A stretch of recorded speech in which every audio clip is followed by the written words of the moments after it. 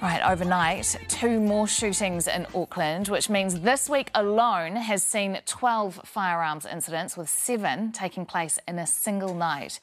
Our next guest is no stranger to gang culture. He wasn't a member himself. He did spend 14 years in prison on drug-related charges, but is now helping former gang members find a life free of crime. Billy McFarlane joins me in the studio now. Billy, appreciate your time and for coming into the studio this morning. Let's look at the numbers. How many people, roughly, do you believe that there are involved in gangs? I think the numbers are grossly underestimated. I believe we already have more gang members in the country than we've got police. Well, the estimate is 7,000. Yeah, but I think they're counting the main gangs, but there's like around 50 street gangs in Auckland alone. I don't think we're counting all the numbers, and we're not counting the people that are associated with gangs that are not coming into the police's under the police's radar. So, you know, those figures, in my opinion, are grossly underestimated. Right, especially when we look at there's 13,000 police staff. They're not all on the front line. So you believe that gang numbers might already outnumber police numbers? Yes, I believe so, and we already know there's already proof to say that the gang recruitment is overtaking police recruitment. So the numbers are moving into a space where in the next 5 years we're going to have probably twice as many gang members as we've got police. Why is there such a rise? Because it's becoming acceptable by our government and our politicians. We have to make a stand and say it's not acceptable for this stuff to continue to go on. We keep having people say, oh, but they're just whānau, or they're okay, they're not as bad as we're saying they are. We need to work with them. We need to call it what it is, and we need to say we're not going to accept it anymore as a society. Well, this is interesting because you're saying that they're saying we're accepting it, but we've got the Prime Minister in New York at the moment saying, look how well we've done on gang control. Do you think that what we have done has worked? No, obviously it hasn't. Otherwise, the numbers will be falling, and we wouldn't have people getting shot at in the street. The Prime Minister's saying that we're dealing with the gun problem, yet the buyback scheme was a complete failure, in my opinion. It played right into the hands of the underworld. The prices for a handgun went up from $500 to $10,000.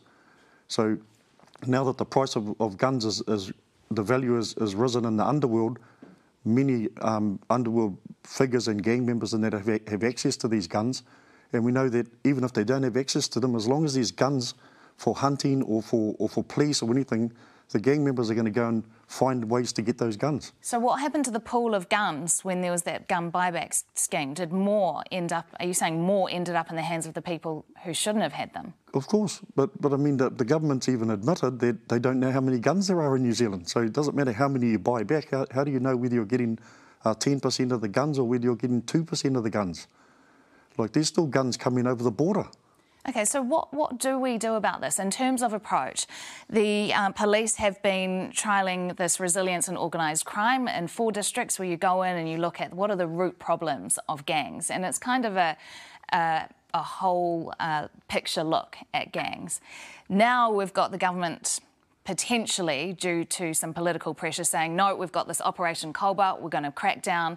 And then on the other end, you've also got the National Party talking about this Strike Force Raptor-style policing and a specific gang unit with warrantless search powers. What approach works? Well, those tactical squads that they're calling them, they're focused on drugs at the moment.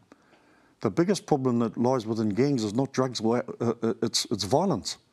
So you can go in with a tactical squad and look at and arrest all of the people that are dealing drugs or using drugs. But I mean, as a human being, would you rather have somebody sitting outside your house smoking drugs or shooting at people?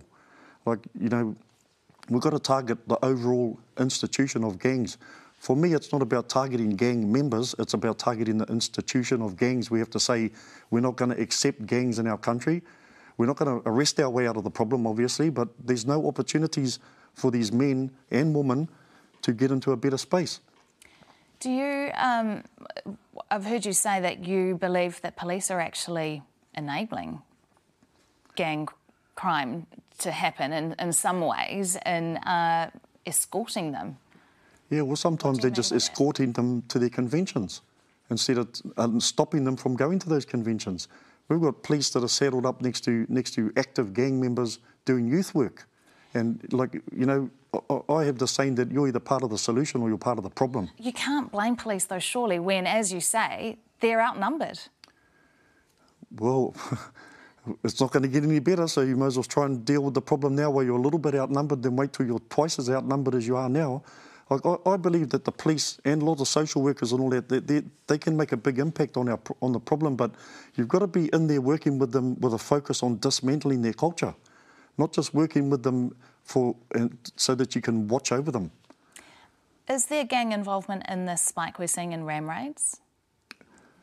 Oh, I can't answer that. I don't know. But my concern with that is that they're saying that it's youth that are doing it too.